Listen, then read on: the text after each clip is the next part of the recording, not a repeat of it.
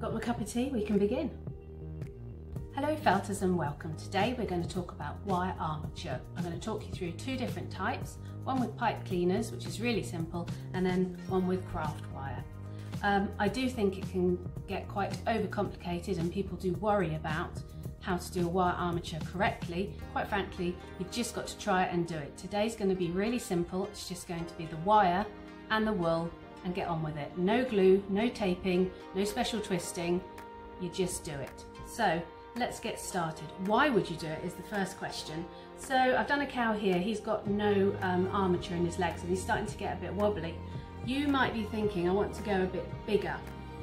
So here's a sheep here that I've done. He has got stronger legs, and then also when you get up to the size of a little horse, you're going to want them to be really quite strong, because no amount of needle felting is going to keep those legs really stiff. Unless you put some wire through, it's going to be very hard. And the nice thing is that you can move the legs and position them and pose them. Just remember, if you do it with a horse like this, he has to have at least 3 legs on the ground, otherwise he'll fall over. So from that point of view, I've done a rearing unicorn, but I had to fix his tummy in the middle there, and he's on a wood board, so he's really nice. But yeah, he's got a wire frame all the way through. So what's the first instance of a wire frame that we're going to do? Pipe cleaners. They're really cheap. This probably cost me about £4 or £5, and you can take out one pipe cleaner and you can do any shape that you want. Say you want to do a dog, do the legs round like that, twist it back on itself, go up through the back, twist it down again, do another leg, then you're going to have to add some more pipe cleaner on. The only thing about pipe cleaners is that one single pipe cleaner on its own is not that strong and not that sturdy, but what you can do if you've got pipe cleaners around is you can twist them together, and that will make it a whole lot stronger, and you can do your frame. We're going to do a whole frame in a minute with the actual wire. The other thing about pipe cleaners to bear in mind is that the ends are quite sharp, so you're going to have to bend them back. You can bend them back with your fingers, so they're very easy. You don't need any extra tools, and the other thing is you can cut them with a normal pair of scissors. So that's the wire, that's the pipe cleaners, sorry. Pipe cleaners are also nice and easy to wrap the wool around. When you're attaching the wool, it doesn't slip so much as it does with wire. So pipe cleaners are a great starter. So what we're going to do, this is craft wire. This is 1 mil. I'm going to do a link down below. I've got an Amazon affiliate site, but a lot of people ask me exactly what craft wire I use. So it's 1 millimeter thick. Now this is really quite bendy. I bend it back on itself, I twist it round, I do a lot of things with this.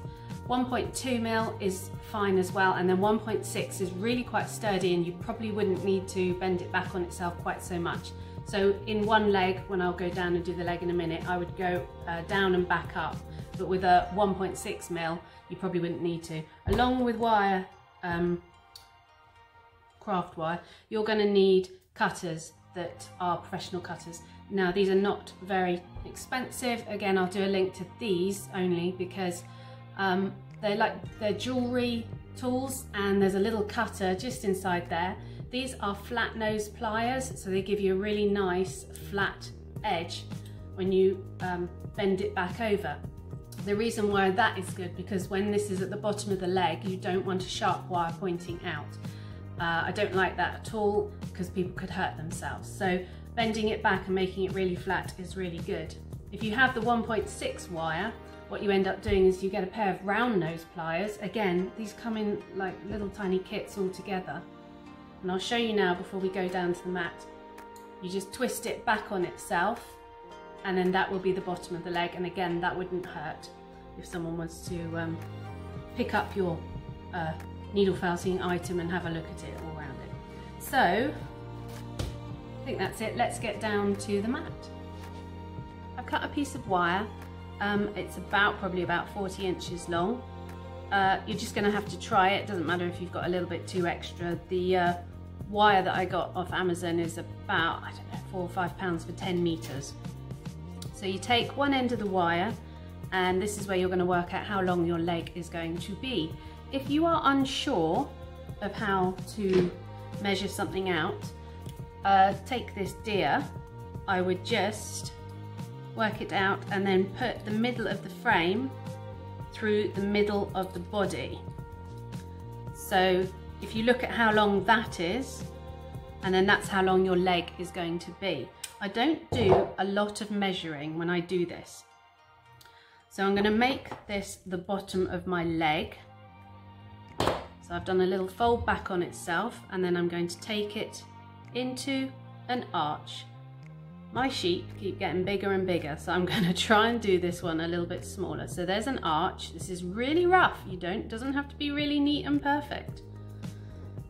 And then I'm going to get the flat nose pliers again and make the end nice and flat. Because this is so thin, this wire, it's really movable, so that's quite nice. So I've done what I would say were the back legs. So I take the wire up to the top midpoint. I like to wrap it round once, like that. I used to spend ages taping it, and it was really tricky. So now I just wrap it round, which is why I like this slightly thinner wire. And then we're going to do the length of the back. So I know my sheep's back length is about there. And I give it a little bend, and this is where we're going to do the arch of the next leg. So it's just a bit tricky, that's all it is. But it doesn't have to be perfect. So put it on the mat, try and work out where it hits the bottom, and then double back on itself.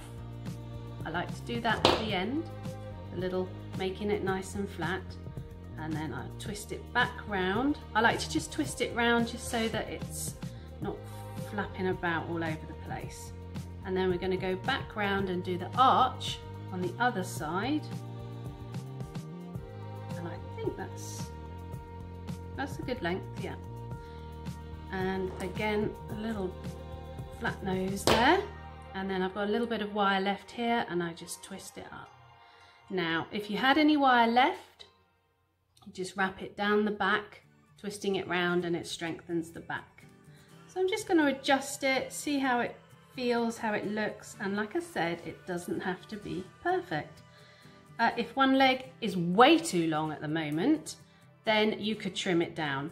You will always get legs that are too long, slightly too long or slightly too short. And don't panic about them until you're a bit further along. Some people like to leave long wires coming out the bottom of the legs, and then they trim it afterwards. So there's the frame, and if you have a look, that is sort of how it is going to go on the inside of my sheep. So I get some wool. This is just a core wool, or I just use a white. This is a sort of, I think it's a Leicester wool or a Shetland, and it's carded.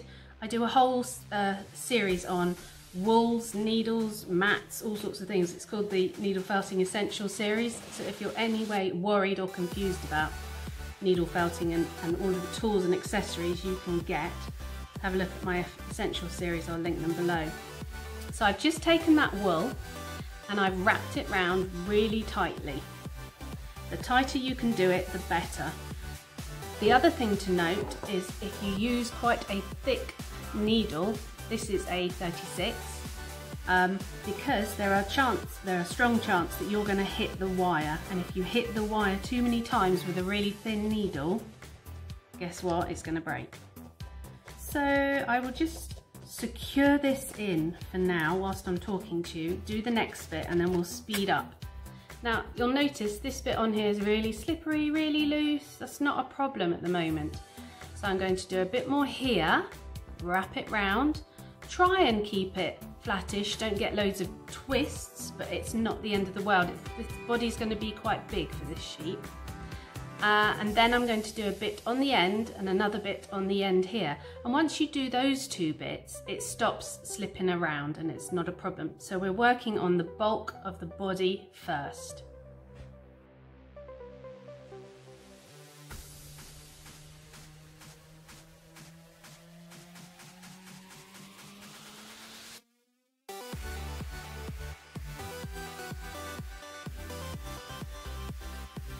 I just thought I'd show you this in slow motion, it'd be a bit easier for you. So I've done a little bit of a bulk. I haven't needle felted it loads, and I take a bit, put it over the end. Let's just get that a bit more. make it a little bit longer. So get it over one end, take it round the front and over the other side, hold it, needle felt it all in. We'll see in a minute.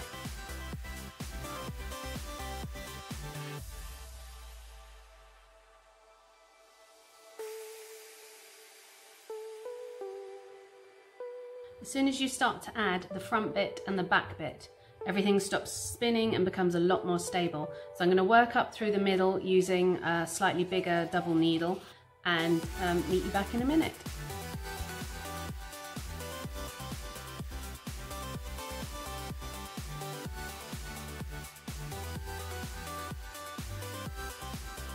The other thing that I forgot to mention is that I don't always do a neck and a head, because on makes like this they're quite easy to make them really sturdy. I'll make a small neck, needle felt it, and then do the head on top. I find sometimes the metal from the head gets in the way too much of the head, especially if it's all done at the beginning. I prefer to make the head separately and then add it on afterwards. If I am doing a horse though, I have to do a bit of metal up through there and then just down, just one piece doubled over, and then I build everything up on top of it.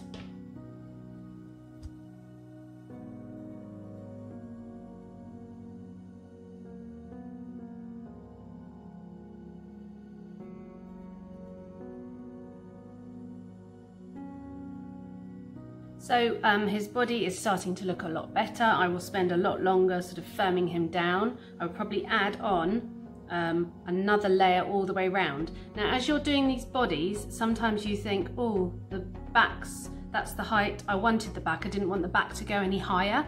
So what you do is you just get some wool and you just add it on underneath if you want him to have a bigger tummy underneath.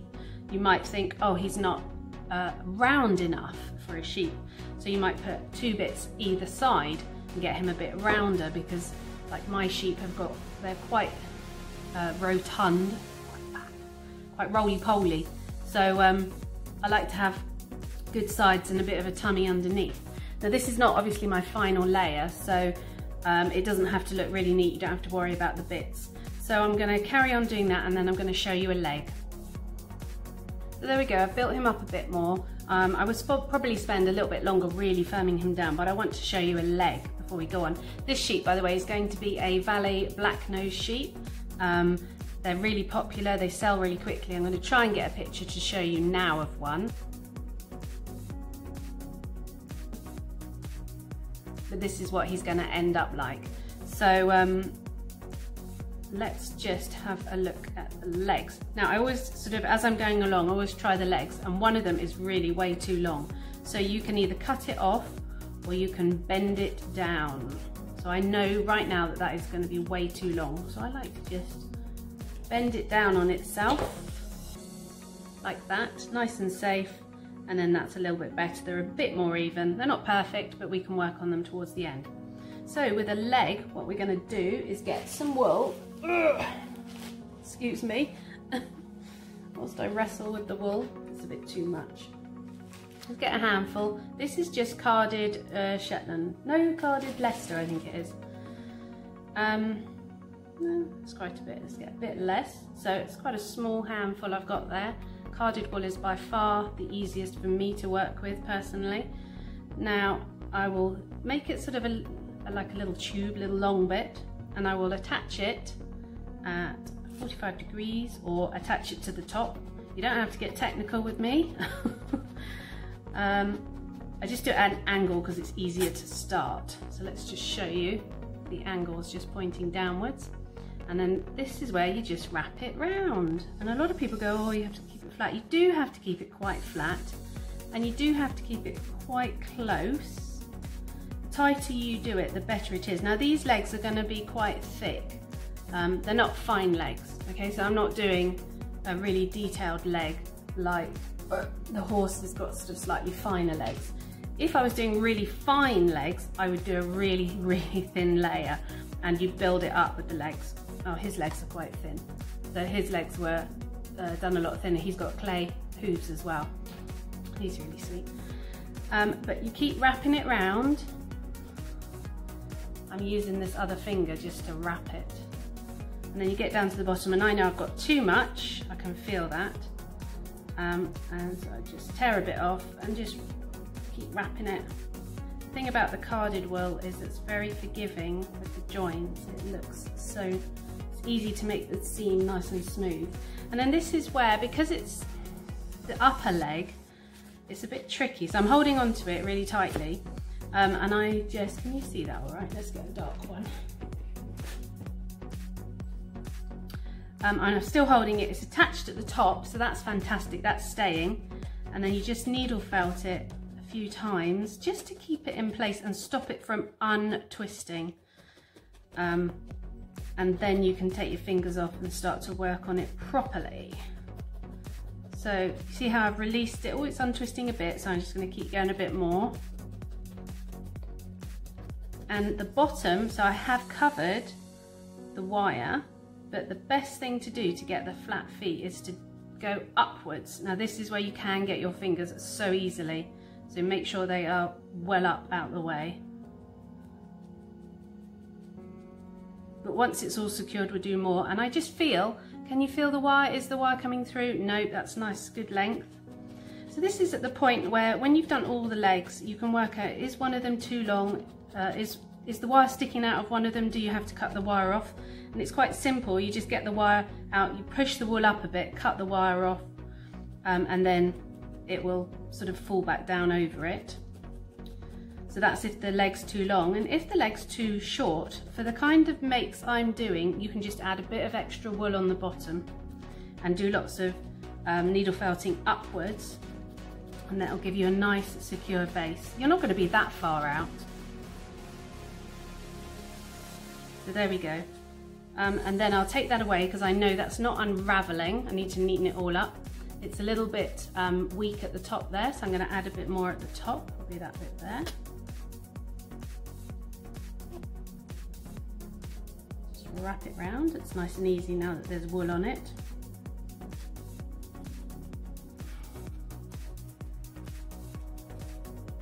And you might even want to start going to a finer needle to get a nice smooth leg in a bit. But first off, I use the coarse needle just to get it all secure and in place.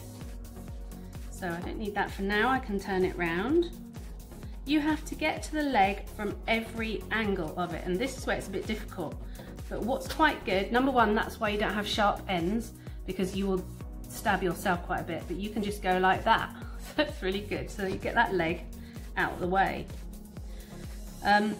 You can move the wire quite a bit repeatedly, but if you were to do that about 50 times, you might make the wire a bit weak. So it's okay to do it a couple of times. But if you were making something that you wanted posable for somebody to repeatedly move all the time with the wire, just, you know, I don't think that's the best. I think you can pose it a couple of times and that works, but the more you bend the wire, the more it's going to break. This I do off the side of the table just to show you all the angles we're going to get to.